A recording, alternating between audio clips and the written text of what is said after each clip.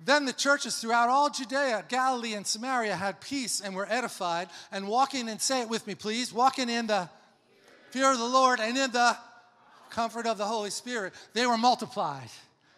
Now, that's a long title, Fear of the Lord and the Comfort of the Holy Spirit. I'm going to focus on the comfort of the Holy Spirit, but it does say the fear of the Lord first. Very important in modern-day America, in modern-day places that are compromising often over what we have thought to be non-contentious issues, the definition of a man and a woman.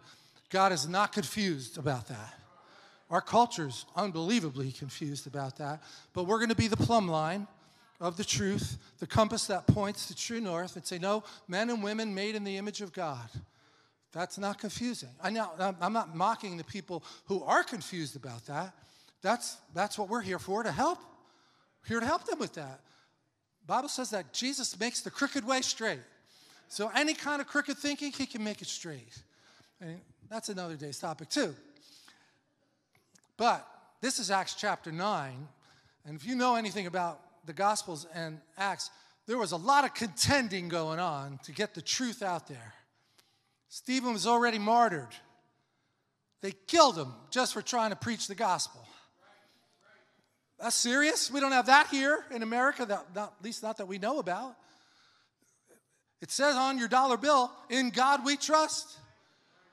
Regardless of what they're saying in other places, there's the root of this country is saying that God has to be first, not us. So this is, the churches throughout all Judea, Galilee, and Samaria had peace. That's because God just rested peace upon them after contending to get the church started. And thousands of people were serving the Lord already and walking in the fear of the Lord and the comfort of the Holy Spirit. That kept multiplying. So our goal would never be as a church to say, well, I think the amount of people we have is enough for us. We don't want to grow anymore. That's not the Holy Spirit telling you that. Now, look, you might have to get more help. Because if you're already working really hard, you got to train up more people. You equip the saints for the work of the ministry so that you have more than enough help for all the new people that are going to be coming in.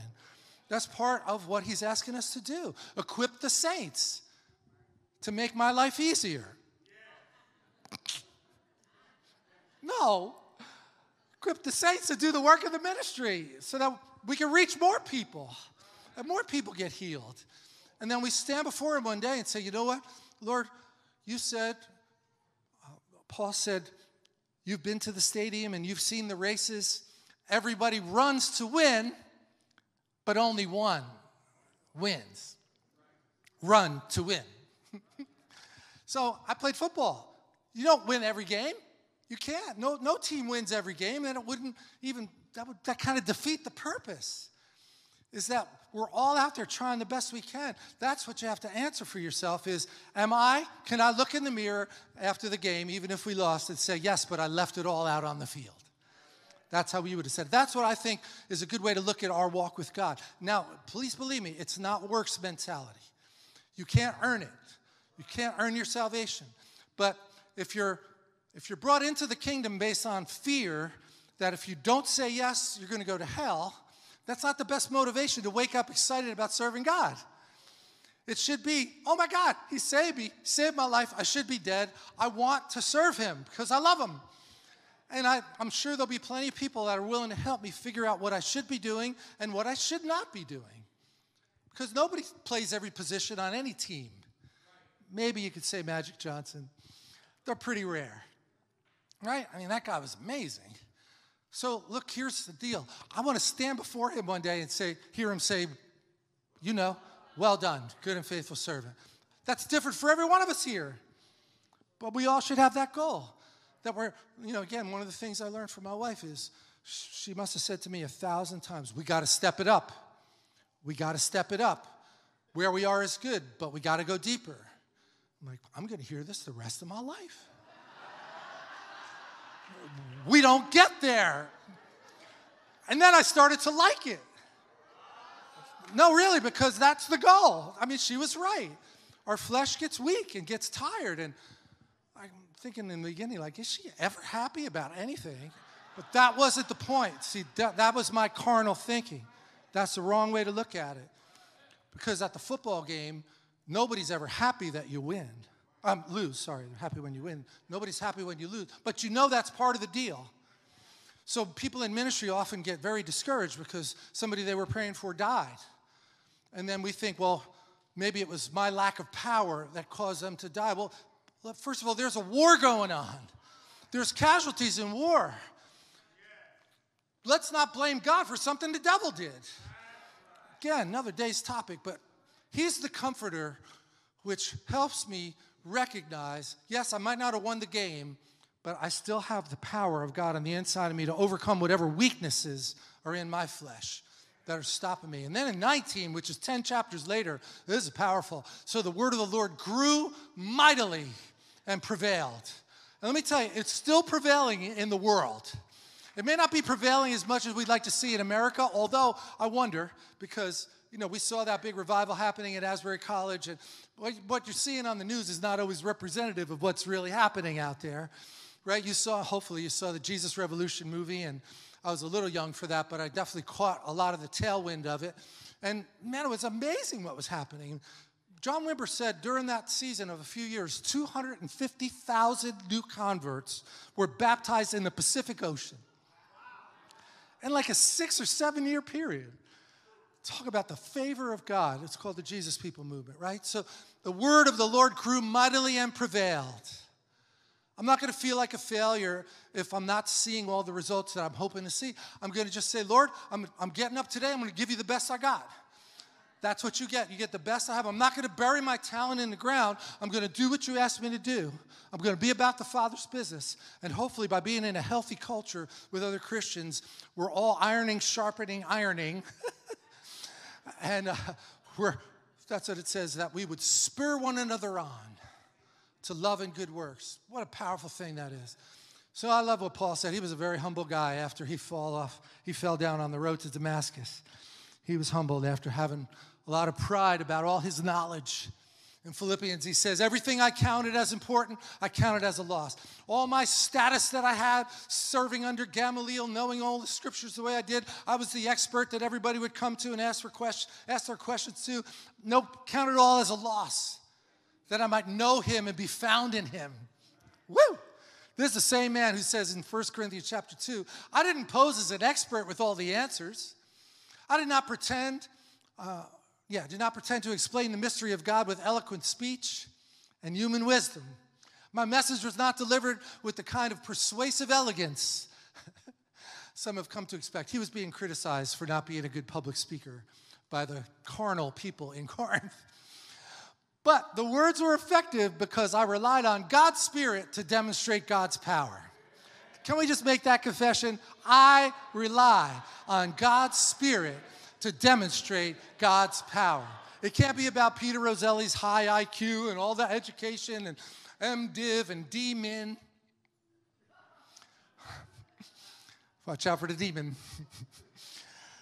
If this were not so, your faith would be based on human wisdom and not on the power of God.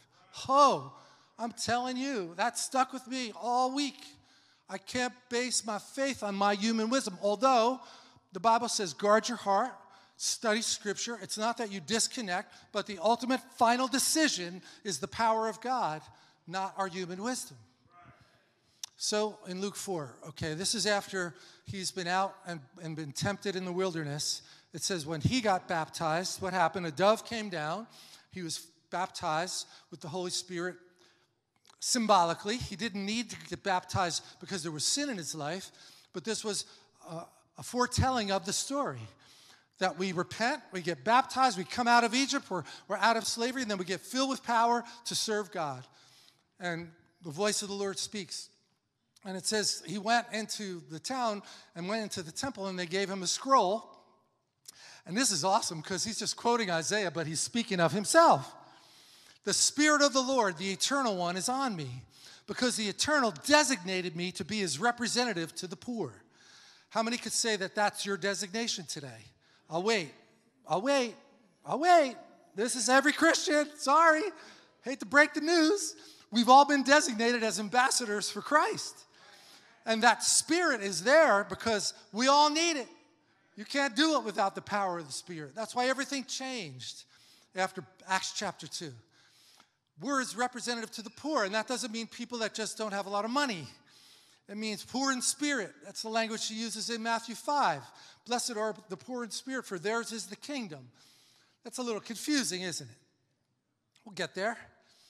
To preach, which I'll say proclaim, the good news to them. He sent me to tell those who are held captive that they can now be set free. So we like to think of it as two wings on the bird, proclamation and demonstration. Proclamation, demonstration. We say that God heals, and then we pray for them to be healed. Well, what if they don't get healed? Well, that's not my problem. I was obedient. The blessing comes in obedience. And faith is not by what we see. It's by what we believe, right? So don't go by that. Just say, he told me to do it. I'm going to keep on doing it. Don't have to be a long prayer either. And to tell the blind that they can now see. He finishes in Luke 4:18. He says, he sent me to liberate those held down by oppression. The Spirit is upon me to proclaim that. Say it with me, please. Now is the time. Come on, one more time. Now. Well, yeah, but he said this 2,000 years ago, Pastor. God is not bound by time.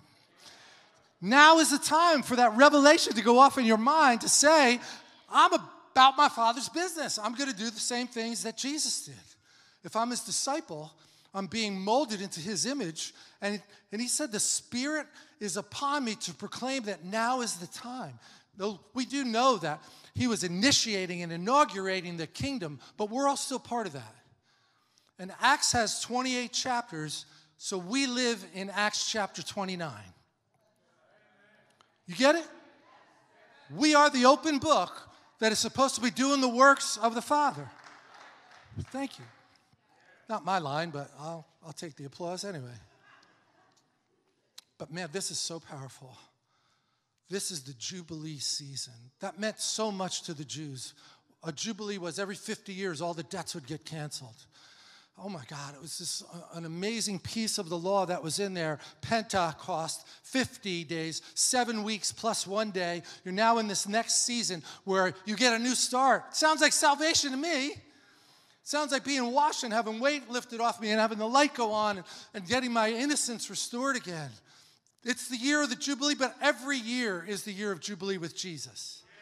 Because we have Holy Spirit. It's the same Spirit. It's just, really, like I said, it's the opposite of a works mentality. It's a yielding process. It's a humbling process. It's taking the chaff out of our lives and putting that on the altar. It's becoming more and more pure like him. We sang it this morning. Not everybody was singing it. Oh, just kidding. Got to keep you on your toes. You can have my heart. You can have my heart. And it's like, well, you can have part of my heart. You love the Lord with all your heart, soul, mind, and strength. That's the greatest commandment. Not so easy. He told them that these words from the Hebrew Scriptures were being fulfilled then and there in their hearing. They didn't like that one. They thought he was getting a little uppity, getting a little too big for your britches. That's what they say down in Texas. They don't say it here. In Matthew 4, similarly, comes out of the wilderness, temptation, and now his ministry starts. And it says, word spread all over Syria as more and more sick people came to him with all sorts of diseases. That's a really important thing to remember. This is the demonstration part. Proclamation that you can be saved is one thing. Getting healed is a whole other thing, isn't it? Salvation is a form of healing of our soul. You think there's some sick souls in America today? Oh my God. I can't remember a time that's been this bad, right? And there's reasons for it. But I'm not better than them or worse than them. I've just tried to yield to Jesus, the great physician. And he's healed me. So word spread all over Syria, and more sick people came to him with all sorts of diseases. It's like when they came to him for more bread. It's like, well, we don't know anything about it, but I know I'm hungry, and he makes bread. And Jesus didn't say, well, no, you're here for the wrong reason, right? If they were coming because they were sick, they knew he could do something about it. And we forget that sometimes. It's not us. It's not man's wisdom. It's the power of God working through us. They were in crippling pain. They were possessed by demons. I'm sure glad that doesn't happen anymore. They had seizures. They were paralyzed. But Jesus healed them all. Oh my God. Oh my God. Jesus healed them all. He wants the church to do the same thing. If we're not growing, maybe we're just not doing what he told us to do. Well, if I'm too afraid that it might not work, then that's not the faith that he wanted. That's what Peter had to walk out of that boat. He had to have enough faith to take that first step. It's not easy. They were paralyzed, but Jesus healed them all. And then the crowds got even larger because this is the best medical plan that anybody's offering. No premium, no deductible. Just get healed. No medication after to stay on. Large crowds from Galilee, Jerusalem, from the 10 cities called the Decapolis, from Judea, and from the region across the Jordan followed him. It's just one guy. How much pain is in that audience? My God, you can't even measure how much pain is in that audience. How many sick souls. Never mind the sickness in their bodies, but just the soul sickness of wrong thinking and being abused and all the horrible things that people do to each other. How many? Well, that's if you think about what we just read. They had all sorts of diseases, crippling pain, possessed by demons. They were having seizures and they were paralyzed. But what if it was today?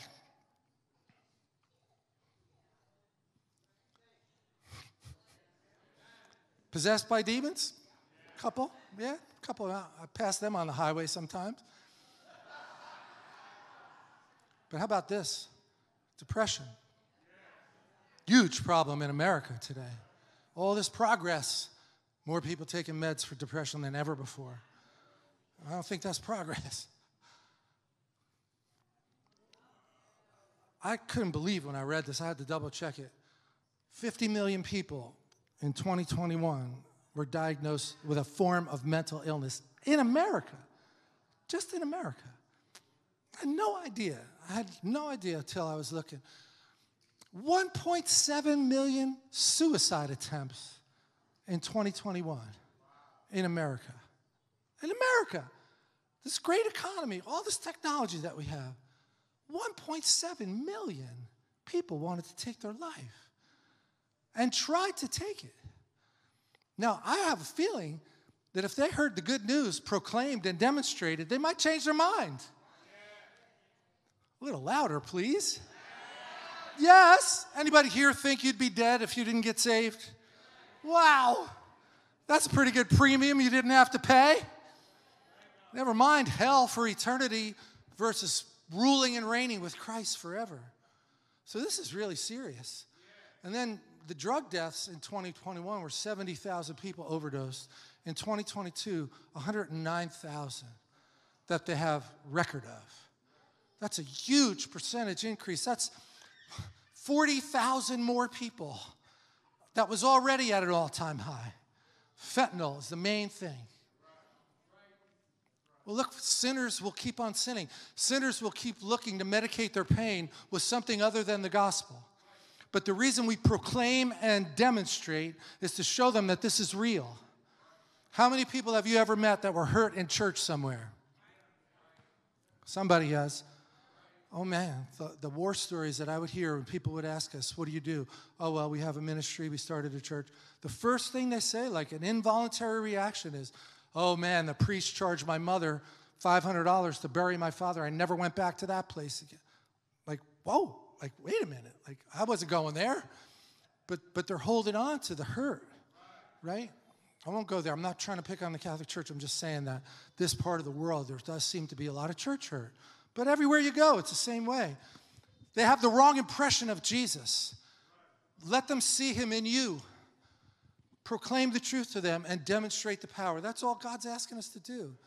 So he goes up on a mountain. This is Matthew chapter 5, as Moses had done before him. And he sat down, as Jewish teachers of his day usually did. And his disciples gathered around him, and I think it was like that big scene with all those people there. And it says, he began to teach the crowd, not the disciples. He was teaching the crowd. He had really good projection for his voice. And he started the Sermon on the Mount. And the first thing he said in the Sermon on the Mount is, blessed are the poor in spirit, for the kingdom of heaven is theirs. Now, that's a confusing verse to a lot of people. Because, wait a minute, Jesus, you realize that we're the ones that are suffering with all sorts of diseases, crippling pain, possessed by demons, seizures, and paralyzed. How am I blessed? Doesn't sound like blessed to me. And the answer is not that you're blessed because you have those things. You're blessed because now you have access to God's kingdom. And the kingdom resources that we even have more of because we are filled with the Holy Spirit. Before this, he said, you're going to do greater things than me because I'm just one person. But now it's going to go all over the world. Oh. So we're blessed because of the availability of the kingdom that he brought us, okay? They're hurting because Romans 6:23 says the wages of sin is birthday cakes. No, but we do. We try to medicate our pain. We think sugar is going to stop the pain. Right? Like, how many ways can you get sugar delivered into your body? 10 billion. I'm a little under stress. Let's have some Chubby Hubby ice cream. Ben & Jerry, great name. No, it's probably not the best answer. Had a really rough day at work. I need a drink. Well, you need a Holy Ghost visitation. Take another drink of him. Living waters, not unlimited spirits. The wages of sin is death. How many ways are we seeing this happen? Pagan people that don't know the Lord have always killed babies. We're talking about first choice. If they don't know, there's another way. But when they see what's it called again? I'm sorry, the machine, the sonogram, it's an incredible number of percentage of people. And look, I'm sure in a room this size and people watching that somebody here was involved in an abortion in your life. It's really not meant to in any way pile on top of the pain. Those things are gone. They're behind us. That's part of what has been cast to the depths of the sea. As far as the east is from the west, he removes our transgressions from us. We did that when we didn't know him. But even if we backslid after we knew him, he still forgives us. It's amazing how many chances we have with the Lord. So it's not condemning. It's just saying, tap into this gift. The wages of sin is death, but the gift of God is eternal life in Christ Jesus our Lord. And I feel like we just thought that meant I get to go to heaven when I die. And we just marginalized it to, this life's not going to be so great, but it's sure going to be great on the other side. And that is not what Jesus said. In this life and in the age to come, you are going to be blessed. Those are the words that he used. Maybe I'll talk about that next week. Hint, hint. This is where that fear of the Lord and the comfort of the Holy Spirit comes in, is when you're up here on the prayer ministry team and there's a long line of people waiting to get prayed for, and the person that is in front of you right now just said a story that you can't believe of something that happened to them. You know, you're innocent in the morning. You know you're going to be on the prayer ministry team. And, Lord, help me feel the pain of the people that I pray for at the altar. Okay, you asked.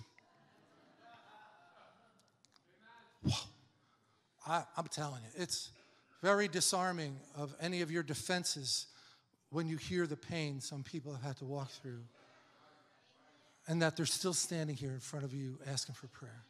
They didn't quit. But you just get like twisted up, like, how could somebody do that? And you start crying. And that's not so bad. That's what Jesus said. Weep with those who weep. Celebrate with the ones who celebrate. But it's hard to not keep crying when the next person comes up for prayer. Because there's a lot of people that need help right now. That's what I'm thinking here. You're looking out at that crowd. How can we ever meet the needs of all these people? He's not asking you to. Just deal with the one who's in front of you right now. Got a couple of those amens.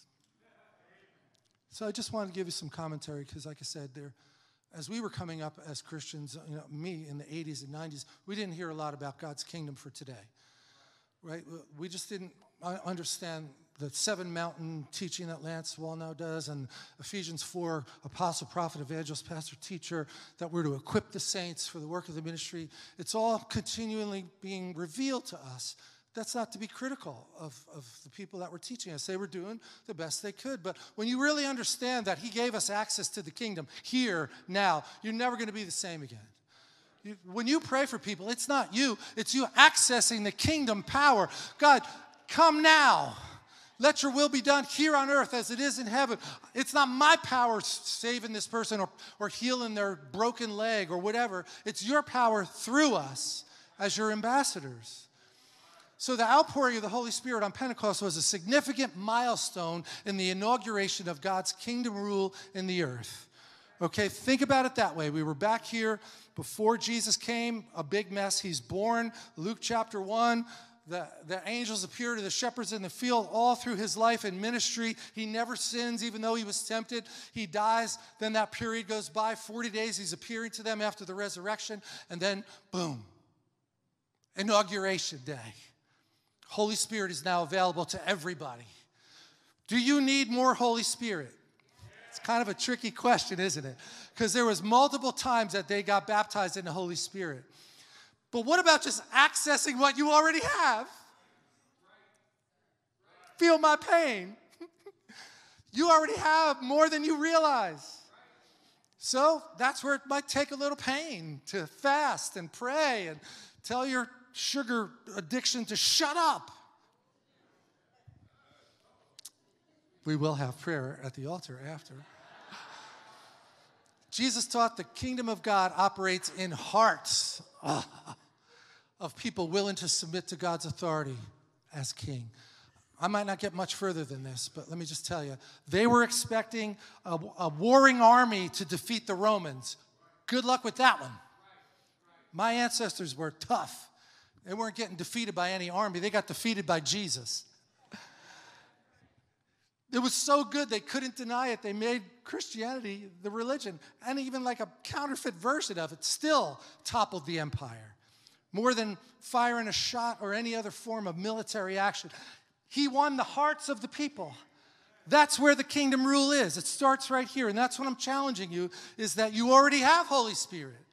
Yield to what's there. Yield to the knowledge of combining the word that he gives you with that Spirit. And ask the Spirit of God to just oil what's already inside of us in every conversation that you have. Whenever you talk to people, he wants to help us in that interaction.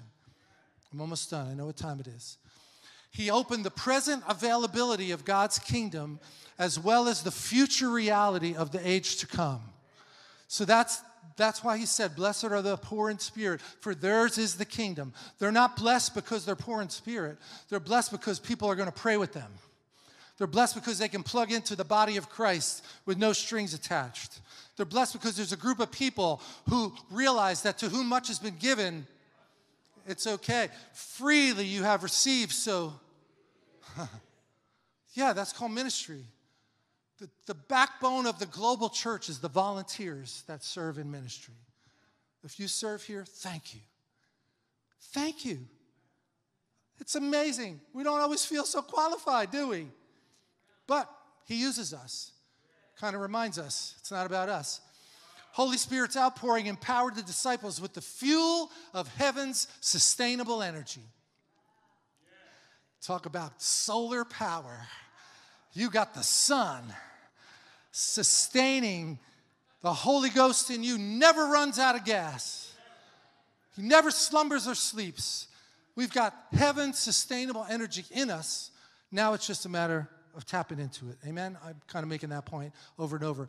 But I did want you to see that the thing that drives the most kingdom advancement is agape love. Faith, hope, and love. The greatest of these, agape. Because there's lots of loves. There's different kinds of love. You could love cheesecake. This is different. I keep going back to sugar, don't I? It's a problem. What makes you go witness to a drug dealer? What makes women that were sold as sex slaves when they get free? What makes them go back to get their friends when they know they could be killed? I'm already safe now. I'm out. Love. That's what drives them to go back. Love. That's the only way. Can't be about us. I'm going to skip through that and we'll touch on it next week. I want to finish up here because of the time. I'm going to do this next week too. I had a lot today, didn't I? How unusual, Pastor. If an outsider or unbeliever is in your midst and all are prophetically speaking for God with great power and insight, hopefully that's us, the outsider would come under conviction of his own sins and be called to accountability by the words of the prophets. That's called conviction. Somebody gives you a prophetic word and you've never even met them before and they know something about you and you know it had to be God that told them that. And the very secrets of their heart would be revealed. And right then and there, mystified, he would fall on his face in worship to God, proclaiming all the while that God must certainly dwell among you. Isn't that a powerful picture? We shouldn't accept anything less. We shouldn't accept regular church where we're not expecting to experience God. He's expecting for us to experience him. Wherever 2 or 3 are gathered, I'm with you. So this is all of us all the time. God most certainly dwells among you. Well, look at somebody and say to them, he dwells in you and among us. Let's stand. I already quoted that one. Thank you. I'm sorry we're not having fellowship. Kind of got your hopes up for coffee. That'll be next week. I love this. We were at a first choice banquet. They have the most amazing speakers. They were supposed to have Tony Evans that year. Yeah. He couldn't make it because his wife was in really bad shape with cancer. So his son came. And his son had been an NFL football player. Right? Amazing. Like, that's pretty rare.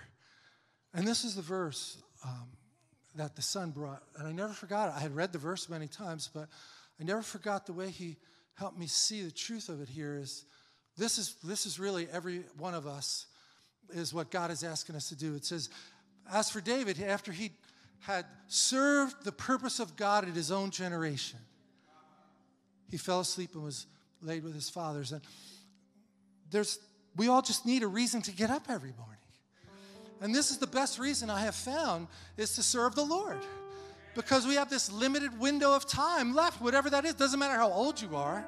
There's only going to be a certain amount of days to all of our lives. So why wouldn't I, in my desire to love him enough to hear him say, well done, not because I need a badge. He saved my life.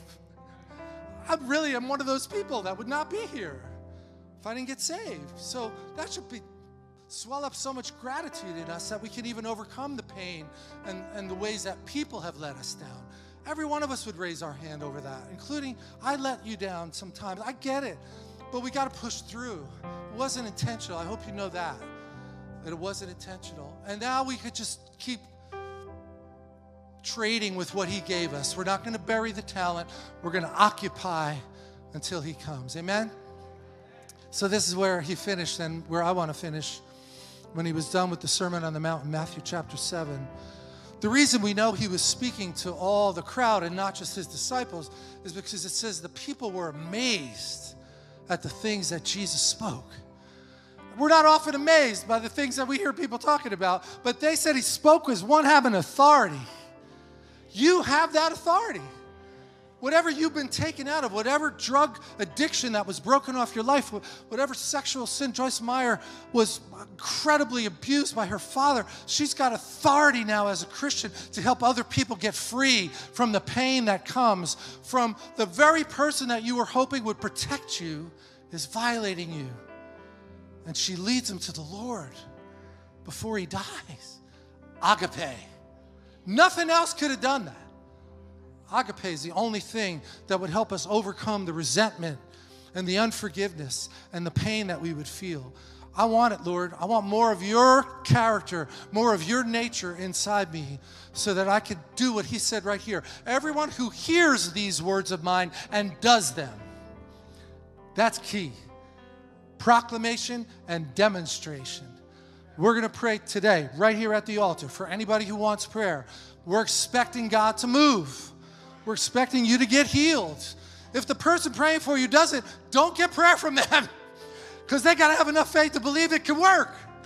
Right? Let's do it. Like, it's not by what I see. It's by faith that you're going to do it, Lord. We know it's your will to heal us. We know it's your will to heal us. You're the life giver. You didn't come to destroy life. You came to save us. And let us just ring true with the truth of your word. Everyone who hears these words of mine and does them is like a wise man who built his house on the rock. And we know that the one who hears them and doesn't do them is like the one who built his house on the sand, right? I didn't go through all that with you, but which one do you want? Clearly, it's got to be the rock. The way the storms are raging in the culture today, if you don't know where you stand, you're going to get blown over.